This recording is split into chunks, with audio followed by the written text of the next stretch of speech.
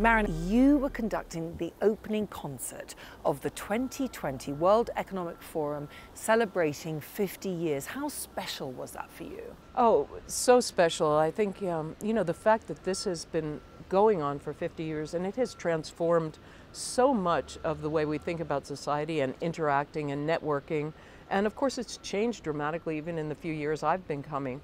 So it's extremely prestigious to be a part of this opening event with so many world leaders in attendance. And of course, the theme was a call for unity and joy. How important is that at this time, Marin? I really think in some ways it's the most important thought that and intention that we can have, to figure out ways that we can unite and use positivity and to motivate us to work on the planet, to work together to solve issues of peace and conflict. And so to me, it should be the leading marquee goal for us, all of us in the 21st century.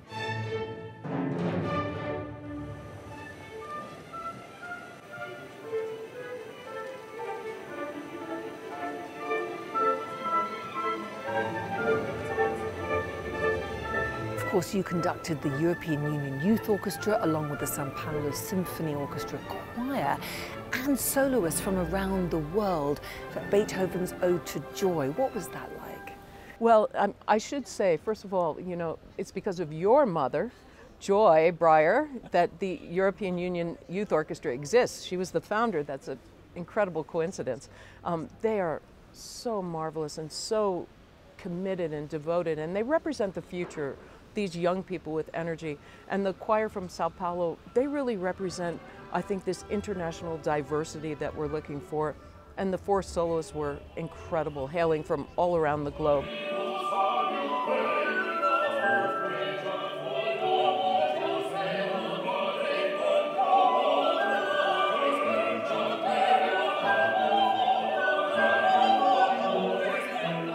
The idea really was to motivate and inspire all in attendance to think about joy, think about it as a unifying force, and how can we move into this next decade in a more positive way as humankind, not just as individual, nationalistic countries, but how can we come together?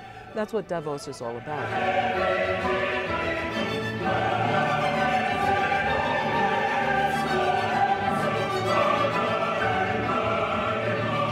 What do you think of some of the conversations that are happening at this Davos, and what do you want people to take away from it? I've heard conversations, incredible conversations about the environment and about the planet. That seems to be front and center.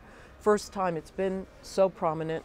That gives me courage. The young people speaking here really gives me hope for the future. And I think the commitment from the business leaders to invest in these issues and to support people everywhere to become the best they can possibly be and preserve our planet for future generations. One expects to come away with a bit of a, jaded attitude, but I find it incredibly inspiring to be here. Of course, President Trump addressed the forum as well. What's your message to him? What would you like to see him do? I would hope that he could also embrace the call to look at the issues that are facing our planet and our environment. How can we as a leader in the world step away from the table? That I simply do not understand. So I would encourage him. I hope he and Greta had a moment together to talk, because she's here, of course, and instead of trying to put her down, really try to listen. To me, that would be my request. Of course, you're taking this project around the world this year. Tell me about it. Well, this is the 250th anniversary of Beethoven's birth, 2020. And how has this composer endured and remained so much of an icon for us? I thought, what better way than not just to take his music, but his message of unity, humankind, joy, tolerance, peace, especially conveyed in his Ninth Symphony. Take this around the world. So we have 9 new texts that are being written on these themes. And I'm partnering with Carnegie Hall, and we're taking the project to 11 different orchestras. We began in Sao Paulo last month, here in Davos. Next in London, we go to Baltimore, we go to Sydney, we go to New Zealand, we go to Beijing, we go to, wait, I'm almost done, Vienna, and South Africa, and then we finish at Carnegie Hall. So wherever you are, you can come and experience the Ode to Joy. You're one of only few female conductors. Why do you think that is, and what more needs to be done within your industry to have more gender parity? You know, I think that the classical music industry is really a microcosm of our broader society, and we still don't see enough women in leadership roles throughout the world, throughout corporations worldwide, and I think that's also reflected on the podiums of the world. Although I have to say, doors seem to be opening up now that were firmly closed before. So I'm thrilled, absolutely thrilled about that. I started a fellowship for women conductors in 2002 called Taki Concordia, and 23 women, of them 16 are now music directors. They're working all around the world. So I think you'll see this change. I really feel the motion forward.